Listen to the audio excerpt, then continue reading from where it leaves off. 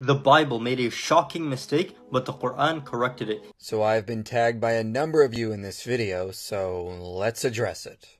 You see, in the Bible, in the story of Joseph, the king of Egypt is called a pharaoh, and in the story of Moses, the king of Egypt is also called a pharaoh, but this is incorrect. Only the kingdom at the time of Moses used the term pharaoh. Every single kingdom before that did not use the term pharaoh. So this really seems to be turning a molehill into a mountain. When words move across different languages, they often get modified in meaning.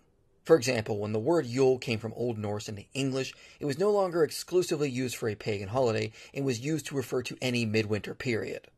Likewise, when the word Pharaoh was brought into Hebrew, it was just used as a general title to refer to the kings of Egypt.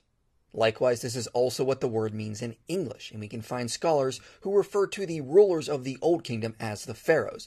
It would be really strange to say they are in error. Moreover, my question is this. If the Quran miraculously preserves correct terminology, why does it use the Arabic word that translates as king or ruler?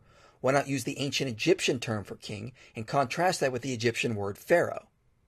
And this even brings to light a problem for the Quran, which is that it explicitly claims the pharaoh of the Exodus drowned in the Red Sea, but we have no evidence any pharaoh from the New Kingdom period actually did drown in the Red Sea.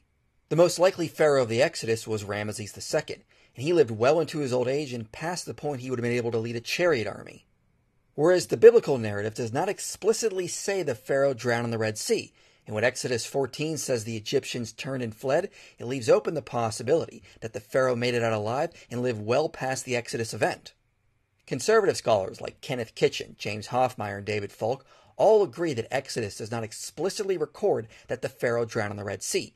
Even scholars that take an ultra-literal reading of the Bible, like Douglas Petrovich, agree with this assessment as well.